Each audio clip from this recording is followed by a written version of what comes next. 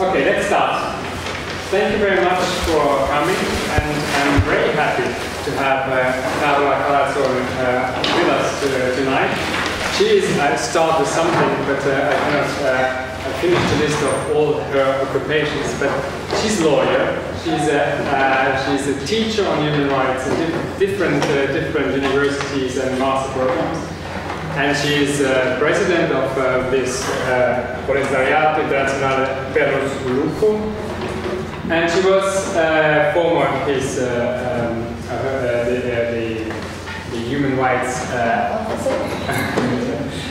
and she, I would say, somehow is kind of a very famous human rights activist here in Italy. And I'm very happy. Even know that she had really tough weeks in the last times, so I'm really grateful for her here. Thank you for coming and yours. Thank you so much. I'm glad to be here with you. I'm not a university professor, so I'm not an academic, but I'm an NGO person, and so for me it's really a great opportunity to be here, to have this opportunity with you, to share with you. But of course I wouldn't propose you a very formal lecture, but it's more sharing my experience, and please feel free to raise your hand and contribute and comment and ask questions and everything. Okay? So I'm sorry because probably you haven't received the material yet. This was my fault. I've scanned the material just today. I arrived very late yesterday night from Rome after having been 1 month from Angola to Rio de Janeiro for the summit on Rio Plus 20. So this was my fault, but I hope that for whom of you that are interested in the topic will have the opportunity to read further and to deepen the topics in the following weeks. And of course, I will be available by email if you have any additional question while reading the materials and so on. So. We do apologize for having been late. So the topic of today is, I know that most of you are lawyers. The idea was to share the experience that we had as a network of Italian NGOs. Actually 86 Italian NGOs in participating in the UPR, Universal Periodic Review mechanism. How many of you have ever heard about the UPR, Universal Periodic Review, under the Human Rights Council of the UN? How many? Great. So this would be of your interest because all of your countries, all of them, have been examined, have been reviewed in diplomatic language, because of course it's an exam, but we in the UN languages preferably said like review and not exam, so it's a peer review. So it's a mechanism that is quite important for even the life of each of us. So I do hope that you, yes? Is it the mechanism on which each committee introduced by different conventions? No, it's a different one. So it's a different one. So just to just a second. I'm sorry, I'm not very good with this laptop.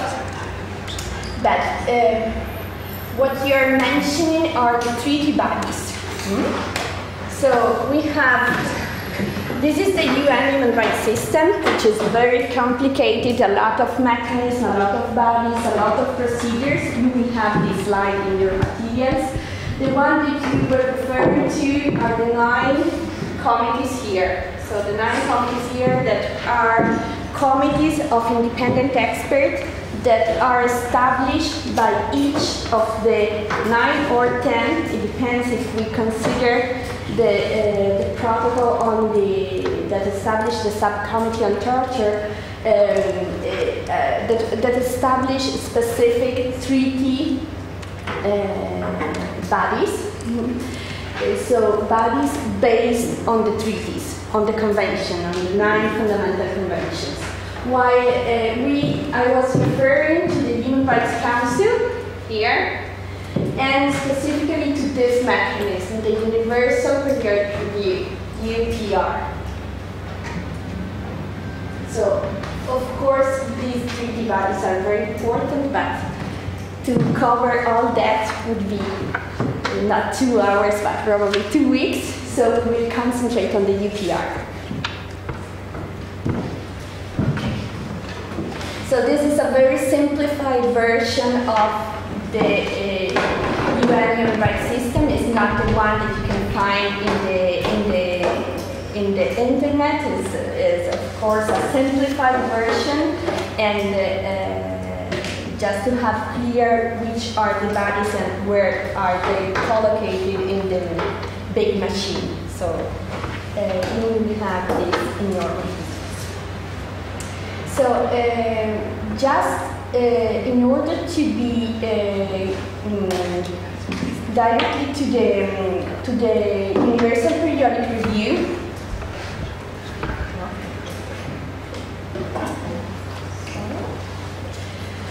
okay, so we will concentrate on one of the mechanisms of the Human Rights Council. So I just want to have everyone the common background on the Human Rights Council. So the first 4 or 5 slides will be kind of a little snapshot on what is the Human Rights Council, when was it established, and everything. So the Human Rights Council is a body that we normally define as charter-based bodies.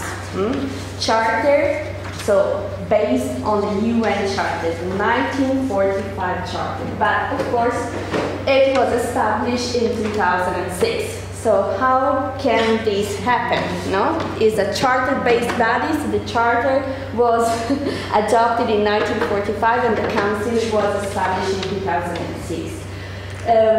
This is possible because actually the Human Rights Council replaced the Human Rights Commission. So in 1945, actually the body that was established by the UN Charter was a Human Rights Commission, which was the commission that, what was the first act that the Human Rights Commission did? All of you know. All of you know what the Human Rights Commission did in 1948 after 3 years of negotiations. Yes, the Universal Declaration of Human Rights. So, in 1945, the Human Rights Commission was established as one of the bodies based on the Charter. And for the first 3 years of its life, worked on the text of the 30 articles of the Universal Declaration on Human Rights. So, the Human Rights Council replaced the Commission in 2006 and actually started to operate in 2007. So the question here is, which was the reasons why the Commission had to be replaced? So why did we need any replacement? Was the Commission, the Human Rights Commission, proactive or effective in promoting and protecting the human rights? Probably not. Not completely, not so much. There was a lot of political discourse, a lot of topics that were completely taboo, a lot of incoherence if we can say, okay, so states that were complaining that member states of the Human Rights Commission were actually perpetrators or violators of human rights. So there was a lot of political discourse and concerns going on in the Human Rights Commission, and the Council replaced in 2006, 2007. So actually I remember these very well because I've started working on human rights like 15 years ago, and actually we were advocating for having a very skin body in a way. So a body that wouldn't have like 53 member states, no? So a big elephant that would be difficult to manage and difficult to compel to achieve results. So the hope was to have a body of like 30, 35 states, but that was impossible. So the agreement, the compromise that was reached was for 47 member states. So the Human Rights Council is composed of 47 member states. How many members has the UN? Do you know how many are the member states of the UN? 193 today, South Sudan. So South Sudan is now the 93rd state. So of these member states, 47 are elected by the General Assembly each May to become, for a 3-year term, members of the Human Rights Council. So normally they start at the beginning of the year to have a lot of negotiation undergoing and a lot of political pressure to candidate the state and support the candidature of the state before the General Assembly in order to have the state elected as member of the Human Rights Council. Actually, my country, Italy, was elected as member of the Human Rights Council in 2007 for a first 3-year term that ended in 2010, and then was re-elected for a second term in 2011. Normally, a state has to present a so-called voluntary pledge, so an official, important commitment that normally the Ministry of Foreign Affairs pronounce before the plenary of the General Assembly in order to candidate the state. So normally there is a voluntary pledge. So this is a new important thing. It was a difference between this Human Rights Council and the previous Human Rights Commission. So at least, of course, it's not legally binding, it's a voluntary pledge. But at least we have something in our hand, which is transparent, public, put in the 5 official UN languages, in the official website, saying that this country candidating itself for the Human Rights Council has undertaken the voluntary pledge to, for example, in the case of my country, to consider the ratification of the optional protocol of the Convention Against Torture, of considering to improve the situation in the detention center, to establish a human rights independent authority, human rights independent institution, and all these beautiful things that, of course, hasn't done so far, but at least they are there in the website. And yesterday we had a press conference launching this. This is the NGO side, so we launched this monitoring report on the 2 years after the recommendation that Italy received from the Human Rights Council in the context of the UPR yesterday in Rome, as a network of 86 NGOs, and the most important place for the Italian press, la Federazione Nazionale della Stampa Italiana. We launched in a press conference this very cheap made report, but monitoring the 92 recommendation that Italy received in 2010 by the UPR, and saying, okay, these were the recommendation where we are now, no? And asking for our government to produce and publish a midterm report, like many countries have already done. Okay, so a midterm report.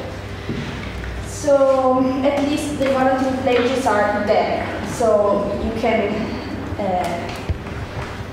monitoring them and advocating for an implementation. So just for you to have some more inputs on the Human Rights Council, we have 47 seats. The term is 3 years, and they are of course distributed in geographical sensitive scenarios. So we have 13 places for Africa, 8 for Latin America and Caribbean, 13 for Asia, 6 for Eastern Europe, and 7 for Western Europe, North America, and Oceania. These are the member states of today. So these are the member states of today. What I want to highlight here is that differently from the Human Rights Commission, the Human Rights Council has already used last year with Libya the power that it has to suspend one of the member states in case of gross violation of human rights. So at least we have the proof of an attempt of better coherence compared to the Human Rights Commission. So the General Assembly can suspend the rights and privileges of any council member in case of gross violation of human rights, and of course a 2/3 majority is needed in the General Assembly. So there is a resolution of the Human Rights Council suggesting to the General Assembly to suspend a state in case of gross violation of human rights. Any questions so far? No. What about you? No. So, the Human Rights Council has a lot of mechanisms, okay? So very difficult, a lot of procedures. The lawyers can be very active before the Human Rights Council. The special procedures are very important. The individual complaints are very important. There are many, the complaint procedure is of course very important. There are many of them. The social forum is very important for NGOs. This year will be from 1st to 3rd October in Geneva. So these are all very important, but we won't consider them today. So we will go for the UPR. In the PowerPoint, you have at least some inputs about the special procedures, which is important, but we will concentrate on the Universal Periodic Review. It's a new mechanism, so I want to concentrate on the UPR for many different reasons. So one, because it's universal. So my idea when Uli and Michele asked me to share or bit of the practical experience with you was to have a classic coming from all over the world and to have something that is really universal for any country in the world, US, China, Italy, Bahrain, whatever. So this is the first thing. The other thing is that it's quite new and just few people, too few people really know about the UPR and how to use the mechanism and how to deal with it. So let me go on a bit more about the explanation on how does the procedures work, and then we will try to have some more participatory time on several questions and topics that could come to your mind. The Universal Periodic Review has a specific objective, and you can find it here, okay? In the resolutions that establish the UPR, the Universal Periodic Review, you can read this objective. So it's a peer review. Universal Periodic Review is a peer review. So there is a state under review, and the other 46 states are considering the state, so are reviewing the state, are recommending state. Okay, so is a kind of peer review, is a mechanism that exists in the African Union, a mechanism that exists in the context of OECD, in the context of the EU. So there are many different mechanisms of peer review, and this is, of course, one of them in the context of the Human Rights Council. So it's aimed to encourage states to fulfill their human rights obligation and commitments. Here there is a very important feature of the UPR. The treaty bodies that you mentioned before actually deals only with the states that have ratified the convention. Where are you from? Italy. Okay. So Italy, for example, hasn't ratified as Germany and as all the others, the Convention on the Rights of Migrant Workers. So, of course, can't be considered by the Committee on the Rights of Migrant Workers, because the committee only can consider the states that have ratified. While the UPR is actually based on the consideration of any legal obligation under the human rights law. So, even voluntary pledge. Okay. So, and this is important because, for example, among the 92 recommendations that Italy received at the end of the UPR process, like 60% were about migrants, refugees, asylum seekers, and so on. And of course, this was a unique opportunity because it was the only mechanism that could really scrutinize Italy. Can you understand my English, I hope? Can really examine the situation in Italy in the fulfillment of the rights of migrants, no? Because of course Italy hasn't ratified. So to enhance the state's capacity, so of course here is really underline a lot the positive aspects, no? So that is of course a positive approach, not naming and shaming, but is a peer review in order to promote a positive approach. And to provide technical assistance, because of course even a fund was established in the UN fund in order to support a state that asks for assistance, technical assistance, legal assistance, in order to prepare the review and then follow up the recommendations received. Okay. Then, So, which are the principles of the UPR? Probably there is an English word, but it doesn't matter. So, universality, periodicity is a peer review, participation of stakeholders, and is aimed to complement and not duplicate other mechanisms. So, these are all features that are very important. So, universality, because it's all 103, UN member states. And so far, the first cycle under the 192, because of course South Sudan wasn't considered in the first cycle. But in the first cycle, there was no state that renounced or wasn't available to go under the scrutiny of the UPR.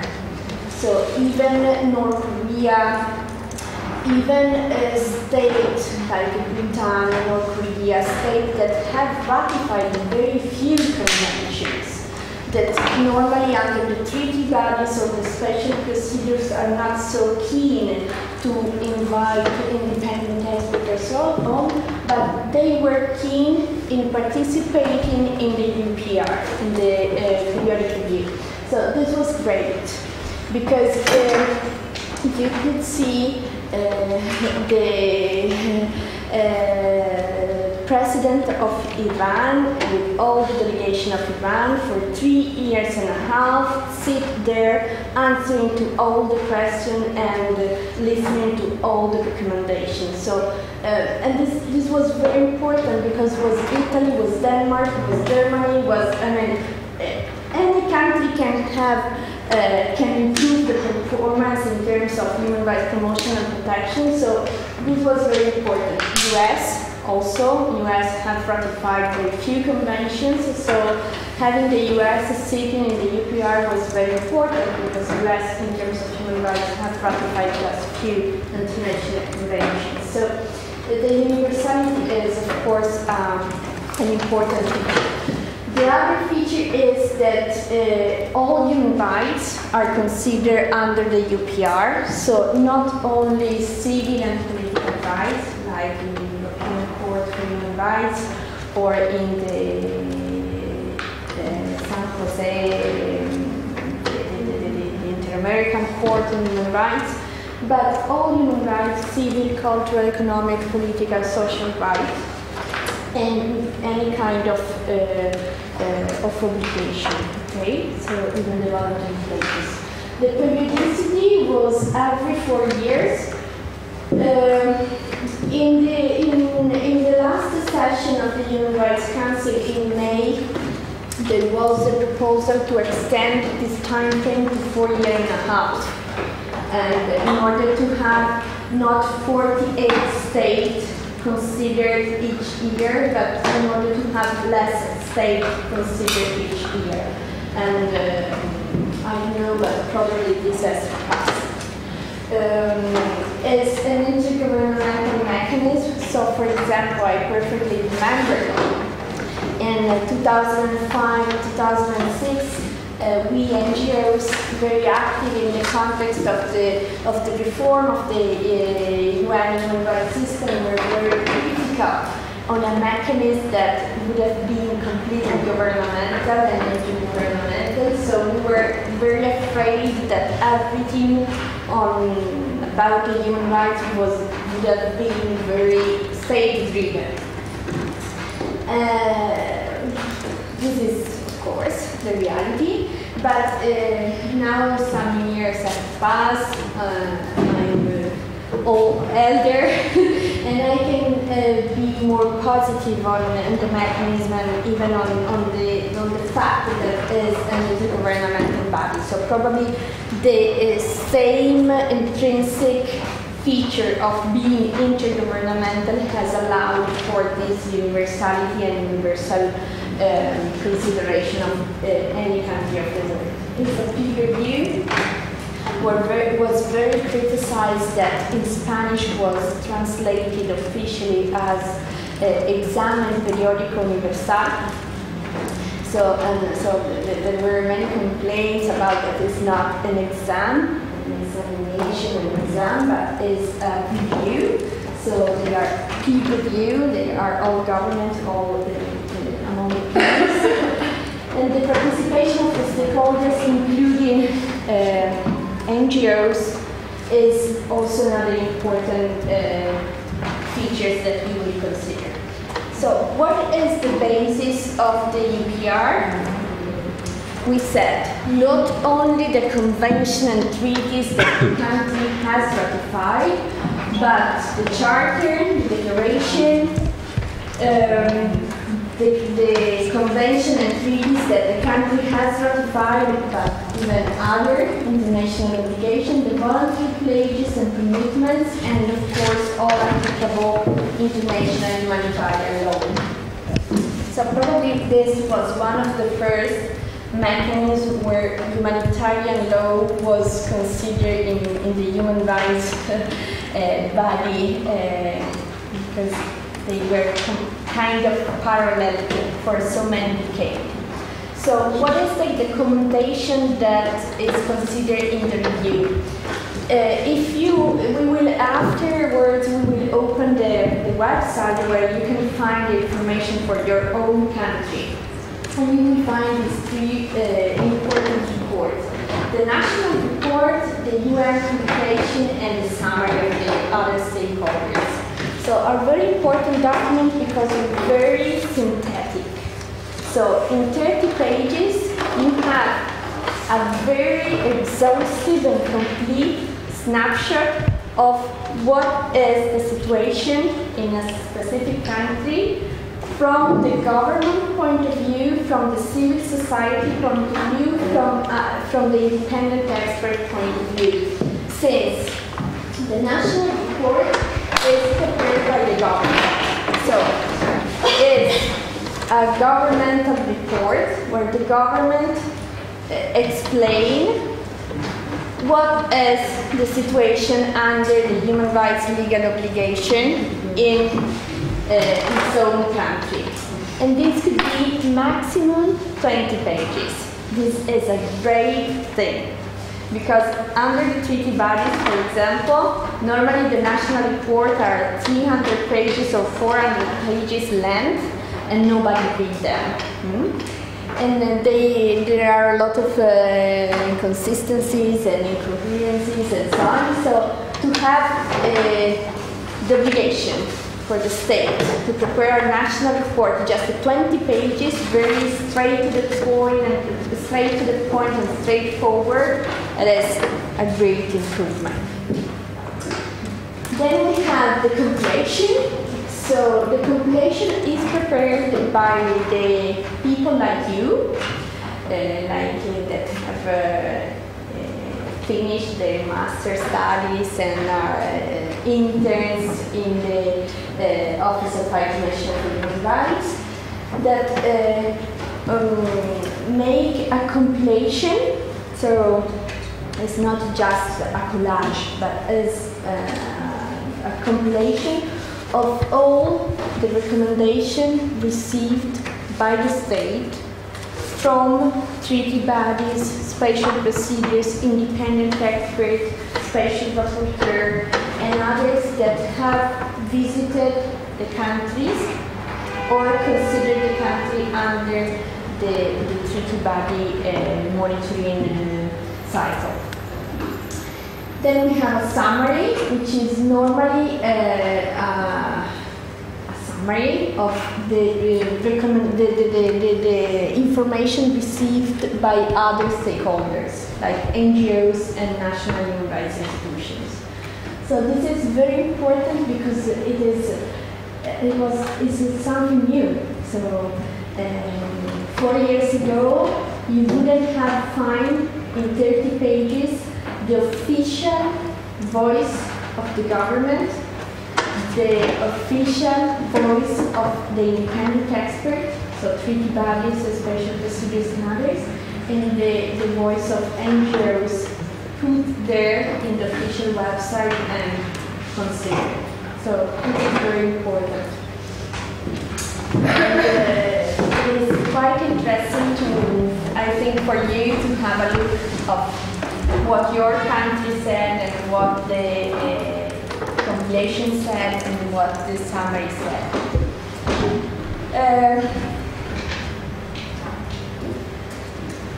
I will show you in the case of Timor-Leste, which was one of the last countries considered in March under the first cycle, in order to have a bit of the idea of how does the procedure work. It's actually quite complicated, but you know that only if you get into the co-procedures you can really find the holes that allowed for an active, free and meaningful participation from lawyers and civil society in general. So normally I can show you like this. We have the UPR working group here, which is a session in Geneva of the Human Rights Council, and then we have a plenary here.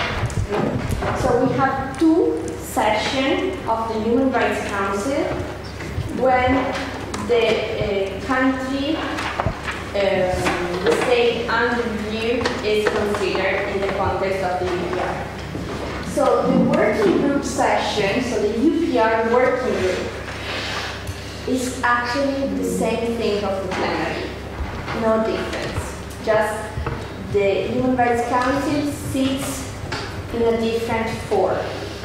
So we have the same 47 member states that are part of the plenary, the Human Rights Council, and the same 47 member states that are part of the UPR working group. So, do you remember the first slide? You have the big O of the Human Rights Council with the marvelous scene from the Spanish artist. So, you have the 47 member states, the 47 delegation that are representing the 47 member states of the Human Rights Council sitting in the front, and then in the back you have all the others that are observers, because are not members of the Human Rights Council, they are observers. But actually, as far as my experience, considering kind of 10, 12 countries, I've been really present in the whole, observing the UPR for at least 12 countries, and considering all the assessment and evaluation that you can read in many NGOs and the independent experts on the UPR by the end of the third cycle, you will see that there is not real difference between the Human Rights Council member states and observers. Because so many times there are so many states on the list of speakers that the President of the Human Rights Council decides, because in theory the Human Rights Council member states have 3 minutes time to speak, while the others have just 2 minutes. Okay? But in real life, the majority of the time, the President of the Human Rights Council decides to put 2 minutes for everybody, because there are 2 speakers in the list of speakers. So for time constraints, all are treated in the same way. So the important thing is that, 1 year before the plenary, before the consideration by the Human Rights Council, you have the deadline for the submission of other stakeholders. So if you are an NGO, if you are a university, if you are a group of people, I mean, you are not required any, you don't have any requirement. You don't have to have ECOSOC consultative status. You don't have to fill any specific format, okay? You can just submit information before the deadline, 1 year before the consideration. And of course, you have guidelines in order to submit. So you have a format to submit. Okay, you have to follow some specific guidelines in order to submit. your information to the Human Rights Council concerning Italy or whatever country you want, but you don't have to have any requirement. Okay, this is a very large enabling participation of anyone. Then, kind of 13 weeks before the session, the national report is published in the website. It's published in the Office of the Commissioner for Human Rights website, and together with the submission of information, so the summary and the compilation. Then, at the end of the working group session, the UPR working group, there is the adoption of the kind of report on the country, which is then adopted by the plenary of the Human Rights Council normally 2 or 3 months after. So this is kind of 1-year procedures that has 2 consideration, 2 face-to-face sessions. One as UPR working group and the other as plenary of the Human Rights Council. So I don't want to go into troikas because the role of the troikas can be very specific and can be normally there is a lot of political pressure because the troikas are normally the one that will draft the final report. So are 3 states members of the Human Rights Council that for the state under review will draft the final report. Actually, they do not have any real active role because normally the draft is made by the Office of High Commissioner for Human Rights, considering together with also the state under review and some of the recommended state. So, on the role of the Troika, then if you are interested, okay, but I want to go on this. So the important thing is that the government of the state under review has presented the national report and then have to explain, to present this national report in the UPR session. So we said that the UPR working group session is normally 3 hours. So if a state is very serious and really want to have an interactive dialogue and a review, won't take up to 1 hour or up to 40 minutes in order to present something that is already published 10 weeks before the session, okay? In the case of my country, the minister took like 35 minutes to present again the 20 pages of the national report of Italy. But I see, for example, Denmark and Norway that have taken like 10 minutes and then have allocated all the time remaining for more time for the dialogue, okay? Because the interactive dialogue, how the exam, how the review is called in the diplomatic language, is the most important part. So it's where the questions are raised, where the recommendations are made. So it is quite important. Of course, it's normally up to 2 hours, but can be more if the presentation of the state under review takes less. And then, of course, it's given the floor again to the state under review for some concluding remarks, which in the diplomatic language are the answers to the questions that were raised. So it's not a judicial hearing. You are lawyers. You don't have the state under review as in a judicial hearing. It's not. We can say that it's a judicial hearing, but in practice, almost. Because you have all delegation of the state under review sit in front of the 47 member states and all the other member states that is there, sit answering questions and trying to comment on the recommendations that were raised. Okay? The weekend part of the story is that, of course, the outcome is not legally binding because our recommendations, so in juridical terms, is not. They are not legally binding. So the outcome report is not, of course, legally binding.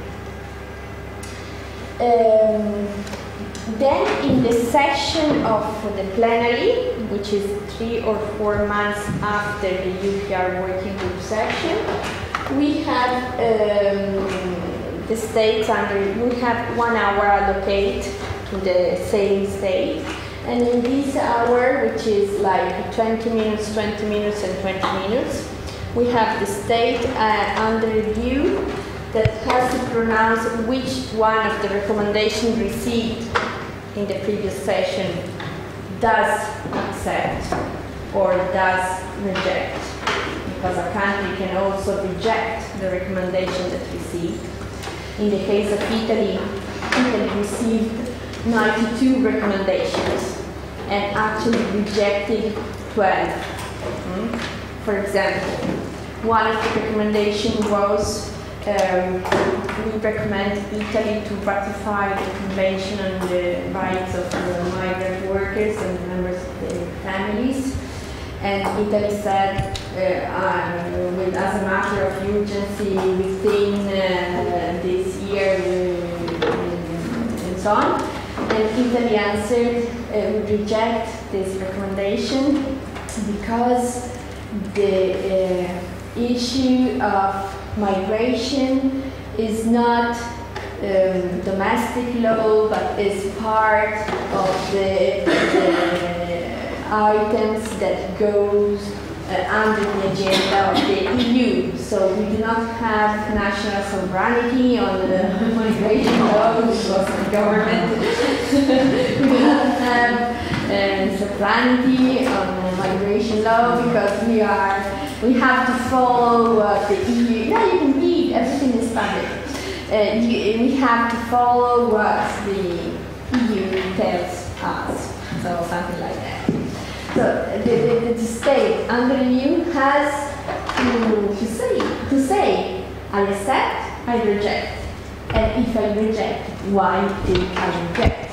So this is very important because we can find documents in 5 languages. They're published and uploaded in the website. So it is quite important.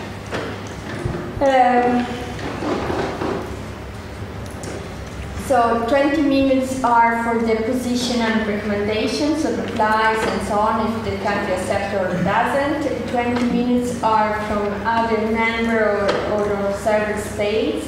And then the final 20 minutes are allocated to other stakeholders that can make a general comment. So, of course, this is quite weak because at the end of all the process, other stakeholders are, for example, NGOs, can take the floor for 2 minutes, but the process is already at the end, it's already finishing. No? So how can they influence the result of the process if they can take the floor only at the end of the process?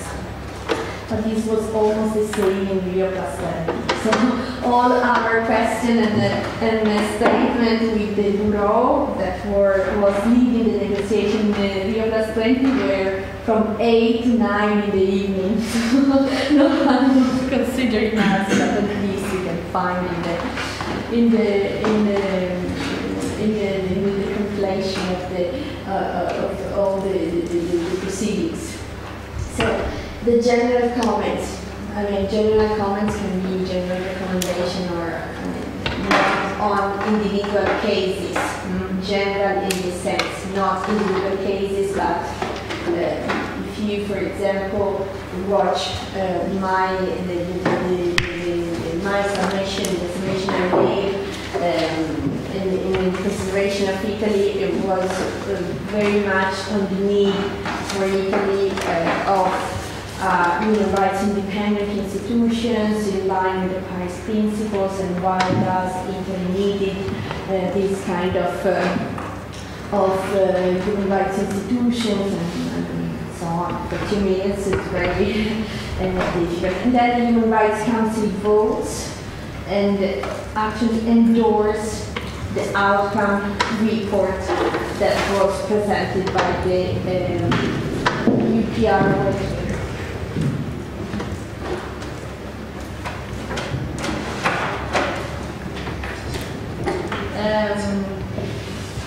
So, for me, it would be important to say a bit more on the NGO participation and on the follow-up.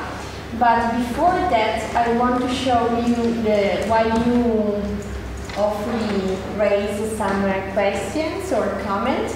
I want to show you the website where you can find your own country, or in my case, the one. Any questions so far? Please. Yes.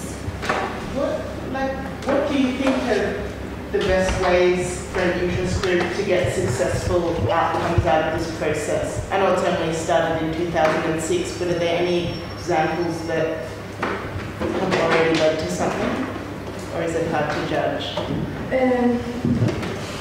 If you go to one of the websites, or the NGO website that I suggest in the materials, the UPRinfo.org, they have a marvelous database of good practices and of kind of assessment of how did the first cycle work out. And actually we have several good examples of countries that have taken very seriously the UPR process. So Italy, in the opposite, has not even translated into Italian, officially translated into Italian, the 92 recommendations. Of course, there are many an official translation that are circulating. One is from our network of the Comitato, no?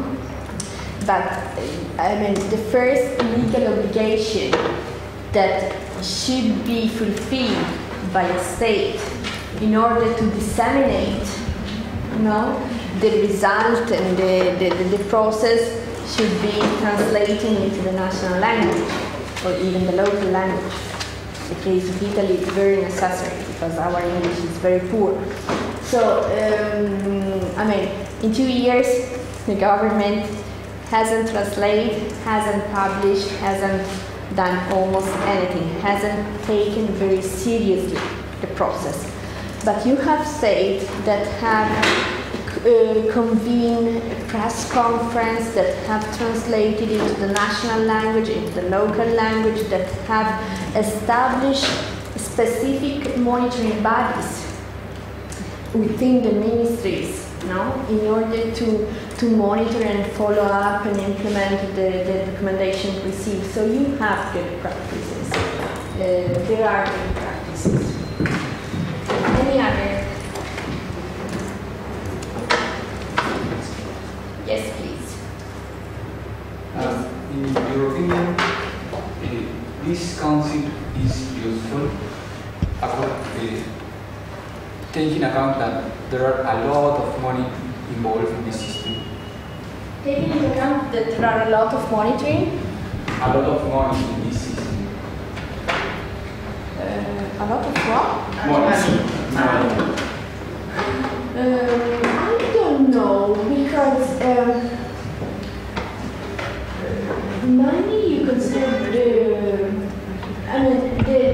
representative that actually stay in the Human Rights Council are almost ambassadors or delegates that live in Geneva, from Bangladesh, from the Bangladesh ambassador to the UN in Geneva. So I don't know if it is so expensive. I don't know if there are any assessment or evaluation about how much was the cost of all these. But I would say that is, compared to many other mechanisms, quite cost effective probably. Of course, the participation of NGOs is much more difficult because normally the NGOs that are able to take part in the process in Geneva are like the big ones, no? Save the Children, Amnesty, Human Rights Watch, and all the usual ones that have already headquarters or branches in Geneva, while the local NGOs participate very little to this, no? So I just want to go here to the, if I can, here, Universal Periodic Review, the very bottom of the Office of High Commissioner for Human Rights. And then you have the opportunity to search by country.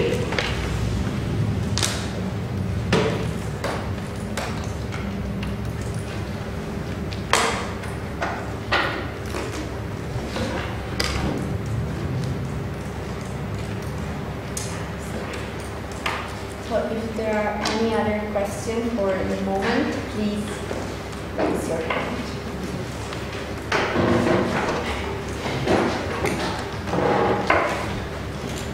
So, do you want Italy or do you want another country? Whatever country you want.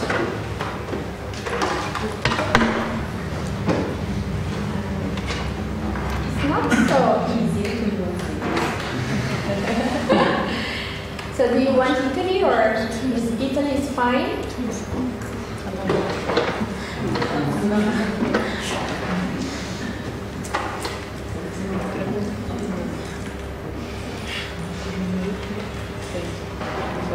So it is very good because you have all the documents in the different languages. So you have so the date of consideration by the UPR working group was the 9th February.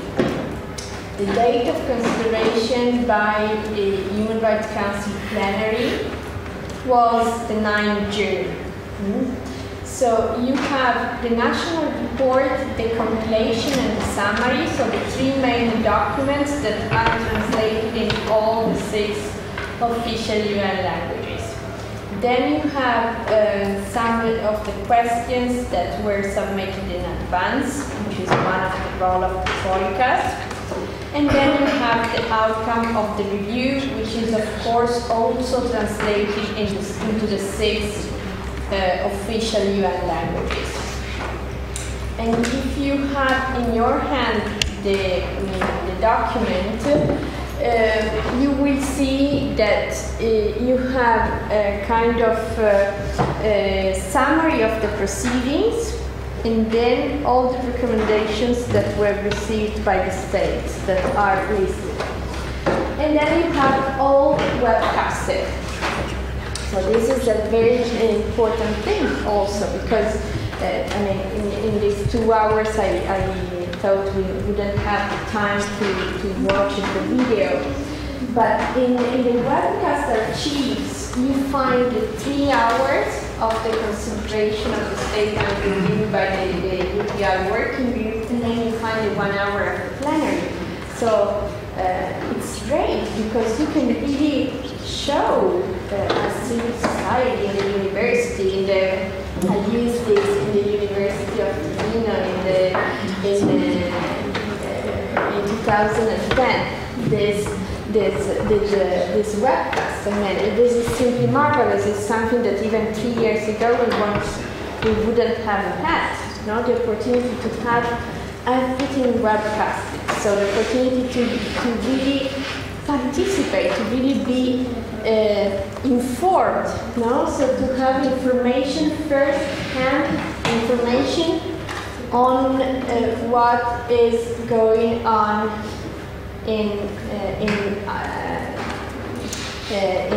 within the doors of the Human Rights Council. So, I mean, if you see these as an opportunity, it's great. I mean, you have really the opportunity as a citizen, as a person, to watch what your government has really declared before the Human Rights Council, considering the situation of human rights promotion and protection in the country. That's great. And you can find, of course, also what NGOs have said, what independent experts. So for all the 3+1 hours, you have the webcast archive. So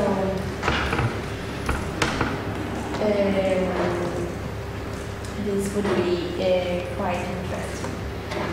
Any questions so far? So I hope that after the football match tonight, you will have a look of the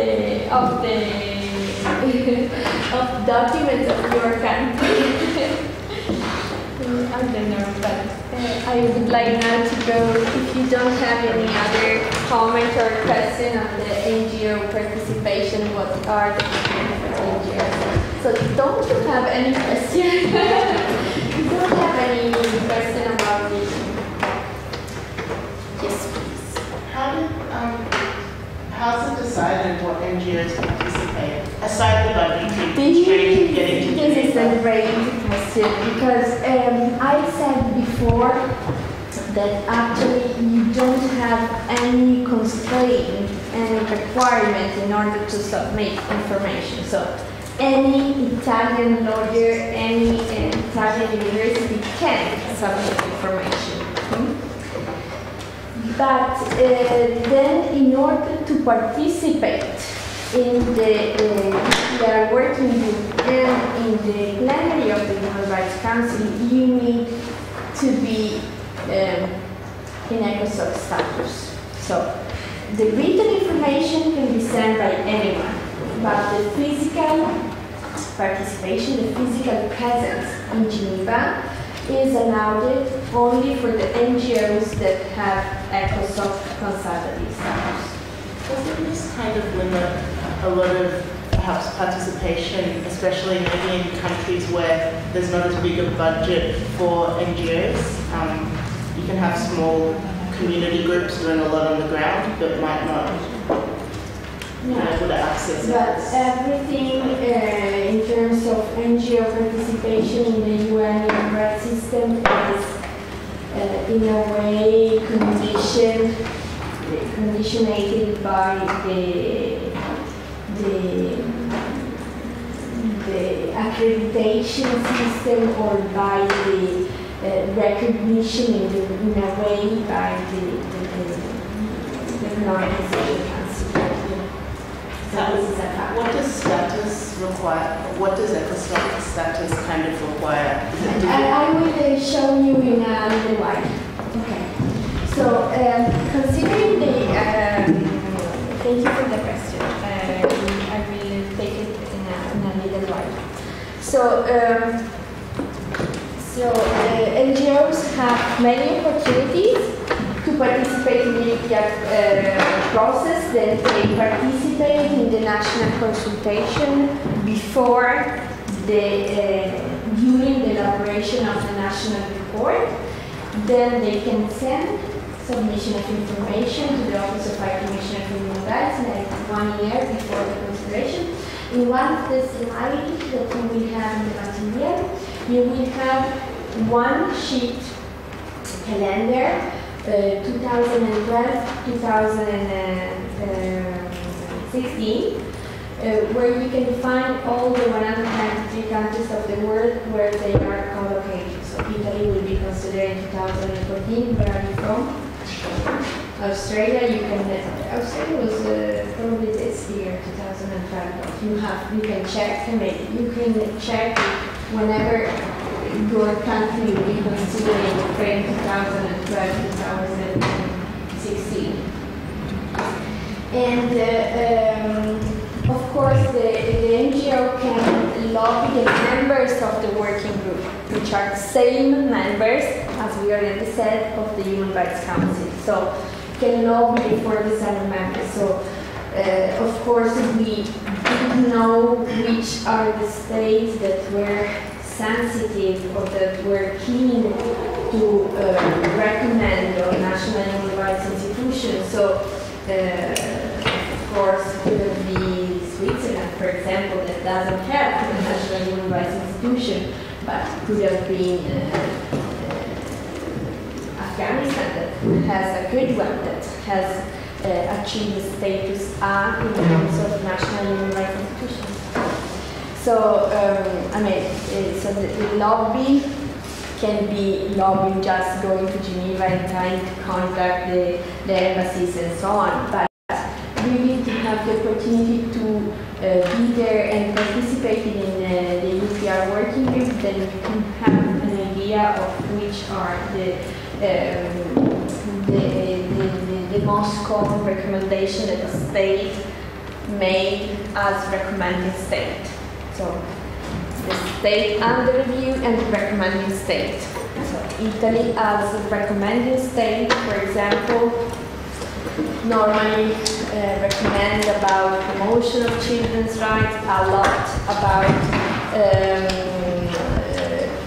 protection of children, involvement in conflict. So this is very much. Italy as recommending state normally recommend a lot about death penalty. So all things, of course, are not a problem in Italy, while Italy as state under review received a lot of recommendation about national human rights institution, migrants, and so on. So there is a double role of each state, as recommending state and as state under review. So if the NGOs have ECOSOC status, of course, can take the floor during the plenary of the Human Rights Council before the adoption of the outcome document. And of course, the NGO can monitor the implementation, like this is an example of the recommendation by the state under review.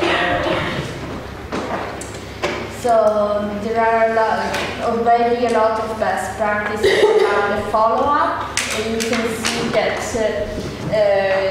for example, Argentina, Bahrain, Bolivia, Chile, Colombia, Ecuador, Finland, France, Japan, Mauritius, the Netherlands, Romania, Korea, and UK made midterm reports. This is very important. So they wouldn't have stay there in standby for 4 years, from one UPR cycle to the other, but it has published a midterm report saying, okay, we received those recommendations, we have done that in order to implement the recommendation received and so on. So this is I want to just show you something more about ECOSOC. So,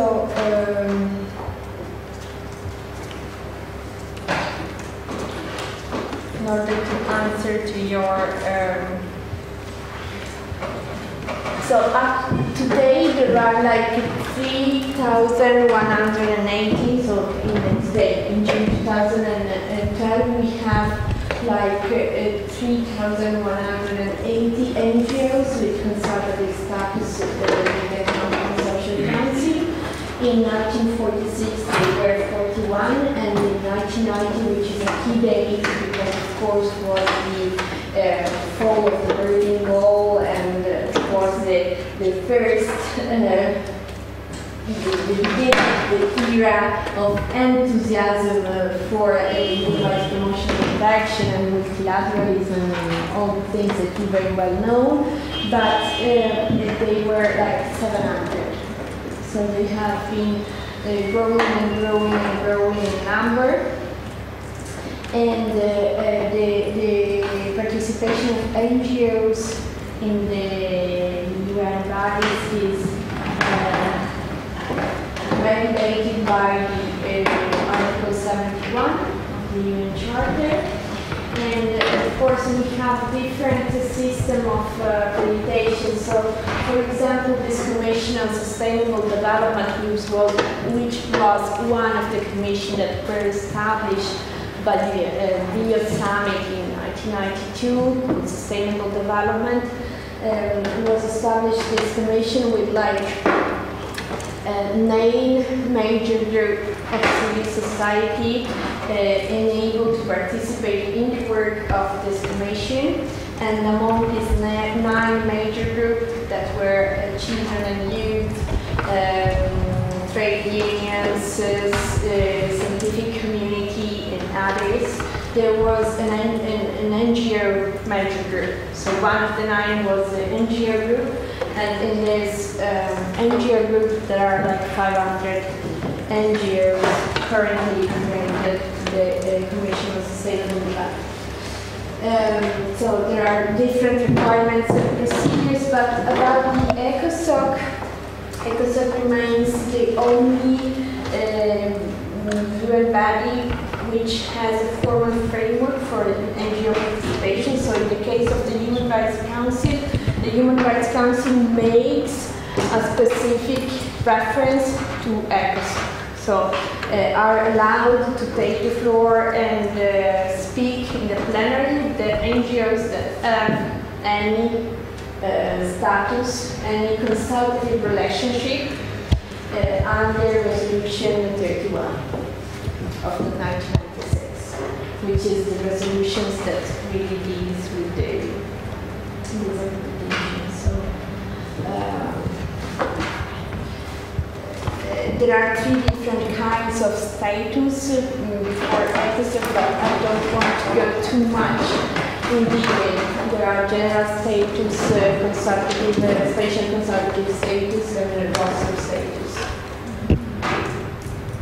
The majority of NGOs have special consultative status. Actually, the NGO I represent, which is PIS, Volontariato Internazionale per lo Sviluppo, International Volunteers for Development, which is a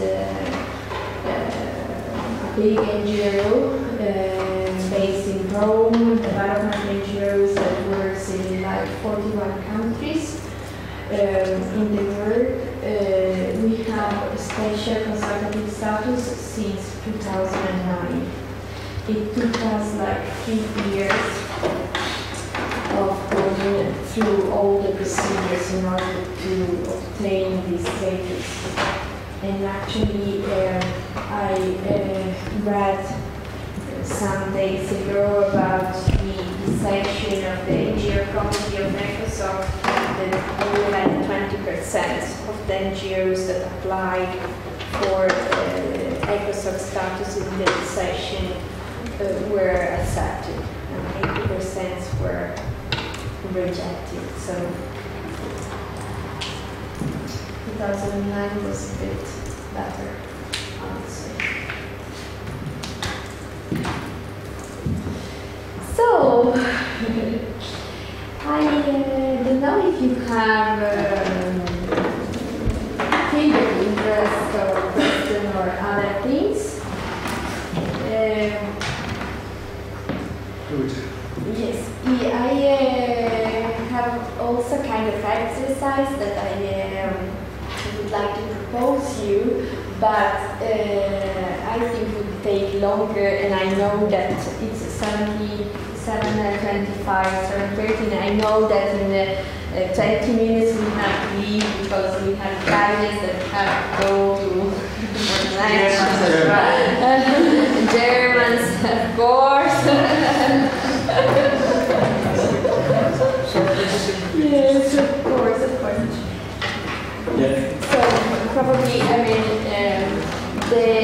exercise that I had in mind to propose you was to divide you in different roles and to do like a role play about some of you playing the role of state under review and some others of you playing the role of recommended state, some of you playing the role of NGOs, some of you playing the role of independent expert using the 3 documents, so the 20 pages of the national report, 10 pages and 5 pages of the compilation and summary part. You can do another session if you want. You can just read the documents. Yes. And actually 2 questions. The first would be, how do this review interact with the different reports of the other 20 bodies? Is there any you know about any interactions and how they are related?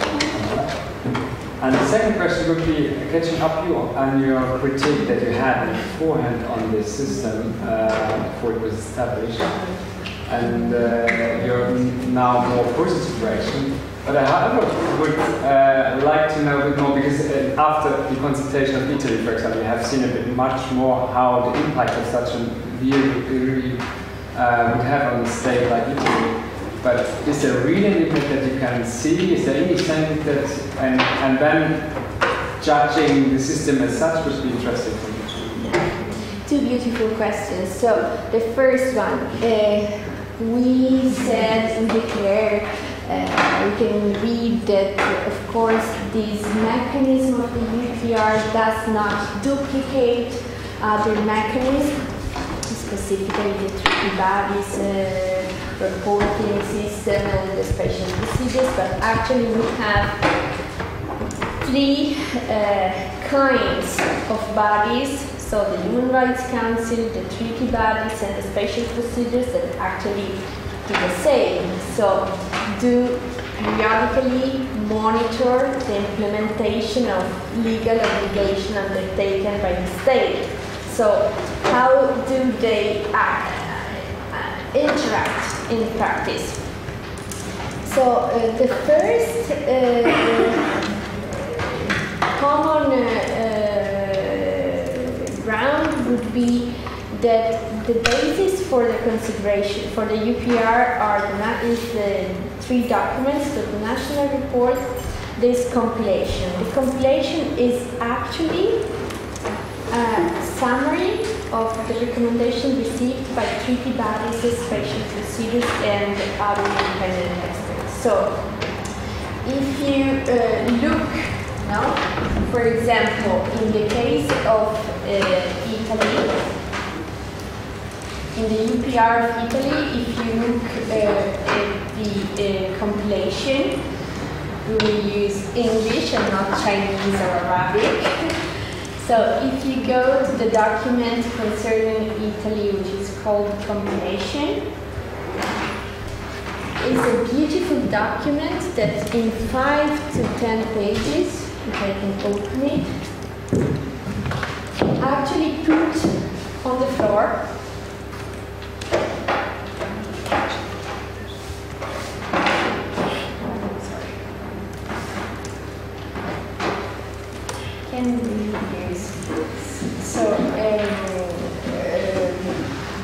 all the core universal human rights treaties, when they were ratified by the country, which were the declaration that the country made, and if they did recognize the competencies of the treaty bodies. Now the first is said, the competent dimension of Russian discrimination.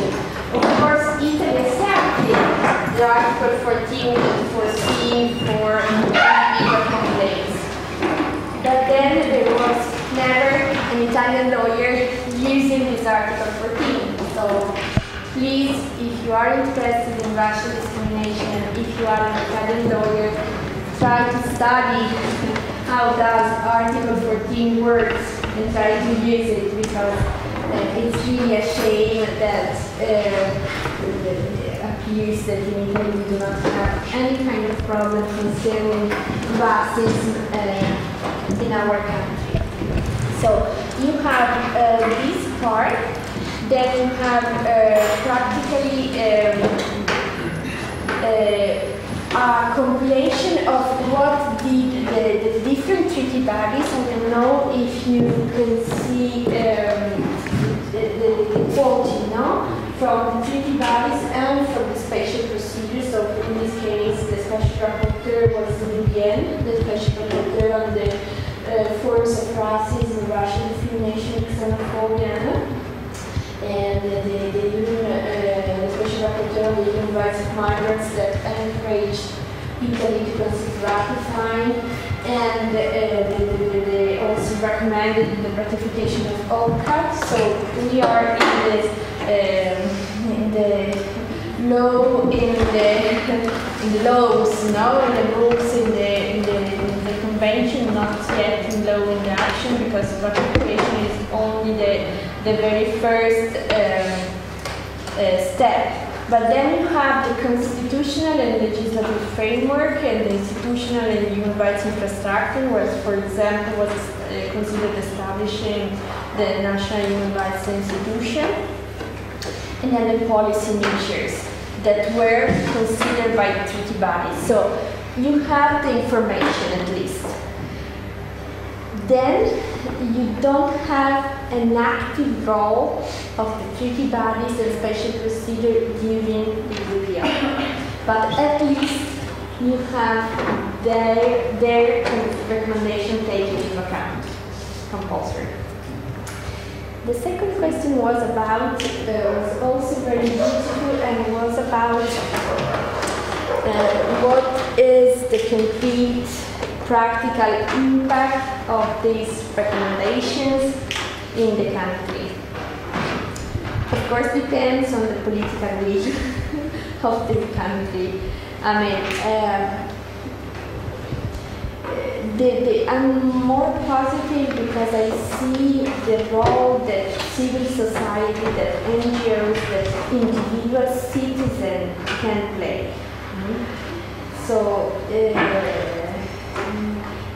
having first-hand information, having opportunity to monitor, having opportunity to advocate, not because Carola Carazzone says that there is a need of national human rights, but because all the treaty bodies, the special procedures, and the UPR said that. So I'm more positive because I'm really astonished by this important thing of having access to information, direct access to information. But of course, then the political will, no. They are not legally binding. So the recommendation of the UPR, this is probably the weak part of all human rights law. That at the end of the story, we don't have a court, we don't have a tribunal. So the justiciability of human rights is really the issue, no? So that you have to use not legally binding or instruments, but so yes. I was just curious about the attitude of states when the election takes place in general. I mean, how do they look at it? It's so funny. Are they willing to be elected, or do they try to hide? They want to be elected, because they like to judge others. Not everybody watching, but positive watching. No? So Italy has become member of the Human Rights Council, so it's something that is really sounds like great and important. So it's like if a state is elected as a member state of the Human Rights Council, it's a kind of a proof that the state is performing well in terms of human rights, which is not true. So they want to be elected. They want to be elected. They struggle to be elected. they fight each other. So if you look at the voluntary pledges, they are always so positive, so in the declaration, in the statement that they made before the General Assembly is quite great. They want to be elected.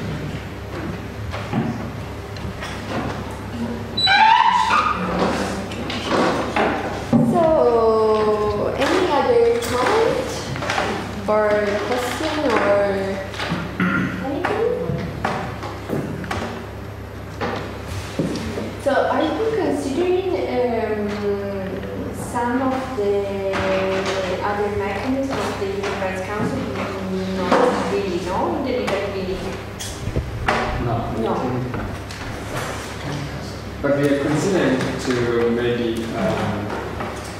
to send our report on detention centers somehow. That would be great. That would be great. Even to the special procedures. So it's Christopher Hayes is the special rapporteur on extrajudicial execution, repatriation, and so on. And he's great. He's a South African. He was the chief of the Human Rights Center of Pretoria, which is one of the best in the world.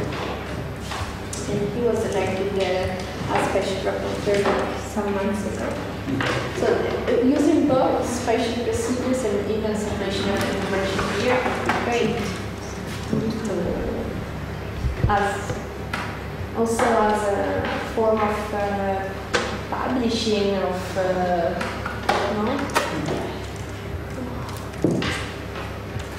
So thank you so much.